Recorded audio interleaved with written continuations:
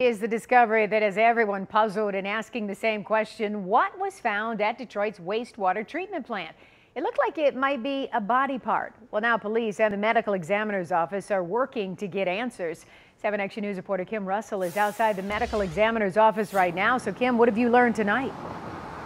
Well, this is a mystery that started on Friday. That's when workers at the Detroit Water Resource Recovery Facility saw something suspicious in the water. It was in a screening area where they screen the water, get all the debris out of it so it can be treated.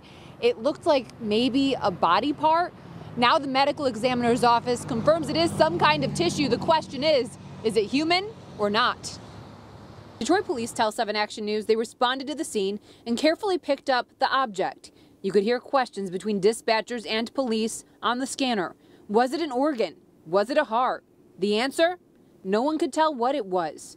Today there are still questions. The Wayne County Medical Examiner's Office tells 7 Action News right now they are working to find out what it is. At this point, they don't even know if it is human or animal tissue.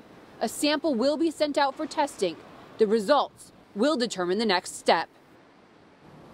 So the medical examiner has sent out tissue to a lab to be tested, but the medical examiner's office says these labs, they have a lot of work to do and they have to prioritize as they do their testing. So because this may not be anything criminal, it could be an animal part that was simply somehow in the sewage system. It may not be prioritized, so it's possible it could take months before we have answers, but a lot of people have questions tonight as to what was at the water plant. Reporting live, Kim Russell, 7 Action News. All right, I guess it's going to take a while. Thank you so much, Kim, for the live report.